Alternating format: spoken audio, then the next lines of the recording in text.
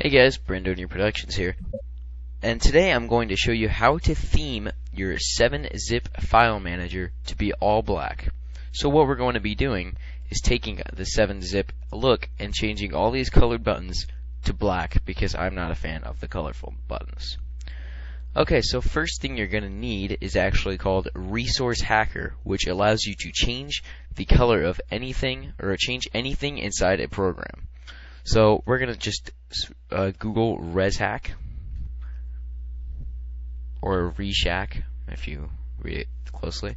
Okay, and then the first link will be angusj.com/resourcehacker. You're just going to want to download it from this page. Okay?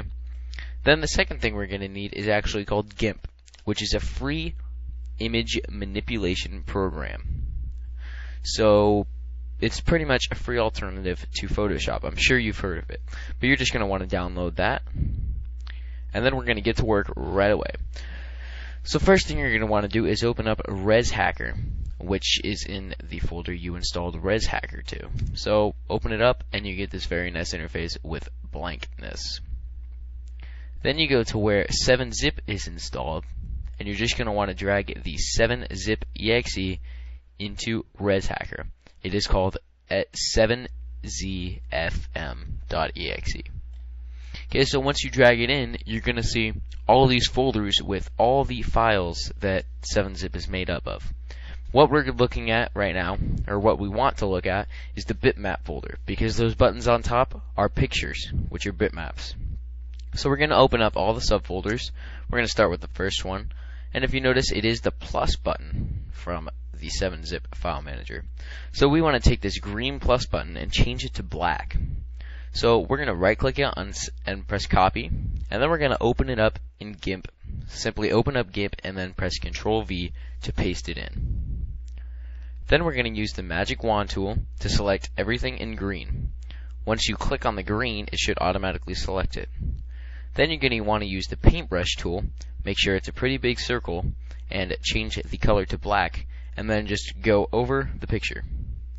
Then you're going to want to unselect it using the rectangle tool, and if you notice, we already have a little black plus sign. Just going to want to press File, Save As.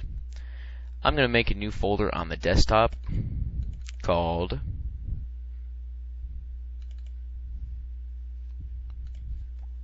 "7-zip black." Okay, now that we're in 7-zip black, I'm going to name this to plus.bitmap. Okay, I'm just going to save it. Then we're going to want to exit out of this and make room for a new one. We're going to want to select the next bitmap, which is the minus symbol. We're going to do the same thing, right click, copy, Ctrl V to paste it into GIMP. Use the magic wand tool to select the plus symbol. Then take the big black circle and run over it. Sometimes the magic wand tool doesn't like to select it if you just click once, so click it twice. Then you're just going to want to save the image. So I'm going to minus.bitmap.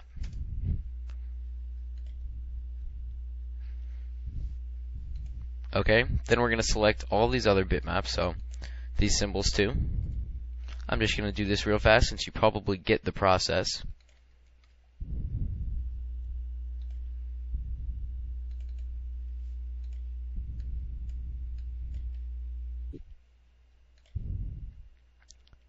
Now, when you get to this arrow thing, you're going to want to double click with the magic wand tool inside the arrow, then hold Control to select more items, and then you're going to want to double click instead of holding Control, you're going to want to hold Shift to select more items, and then double click on that little box. You should then have both selected, and then you could use the paintbrush tool to color both.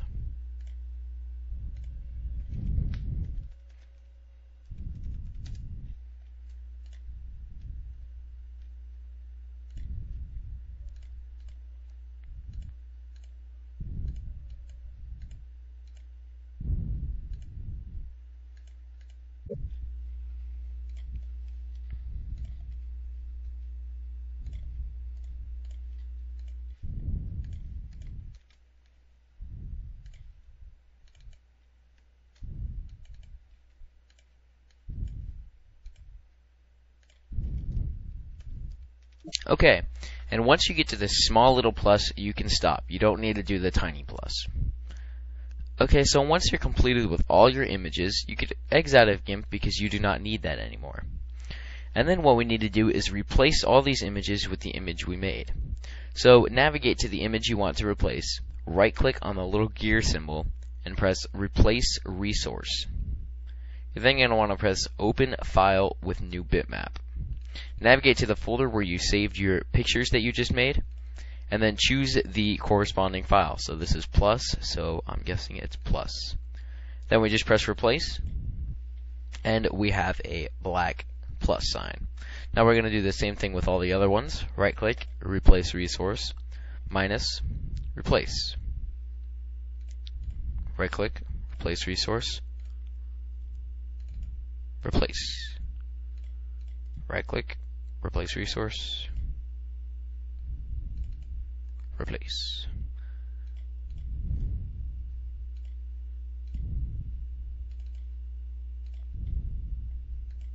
Okay, and then once you've replaced all the big items, all you have to do is press File, Save As, and then type in, go to the directory where 7-zip is. So mine is in C,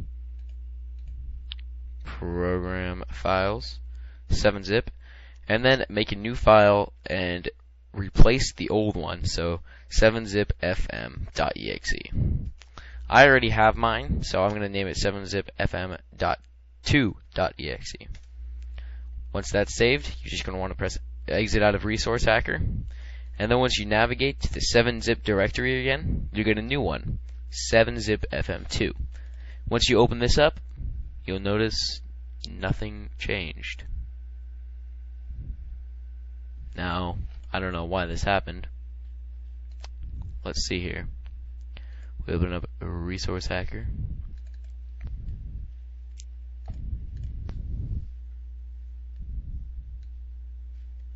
Now this could be a mistake you encounter too, so let's see what happened here.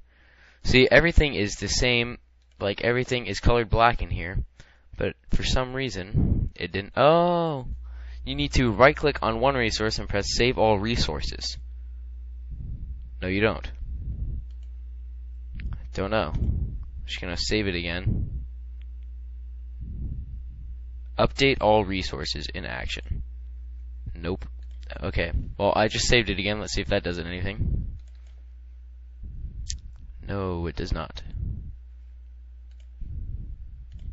Okay, so after pausing the video and doing the whole thing over again, goodness gracious, I realized that instead of coloring all the big ones, you need to color all the big ones and also color all the small ones. So you're just going to do the same thing with all the small ones. Right-click, copy, load it into GIMP, and make it black. Sorry for this, what is it called? Sorry for this interruption, I guess you could say, but I'm going to put an annotation at the beginning of the movie. Okay, so thanks for watching this tutorial. Please rate, comment, subscribe, and see you later.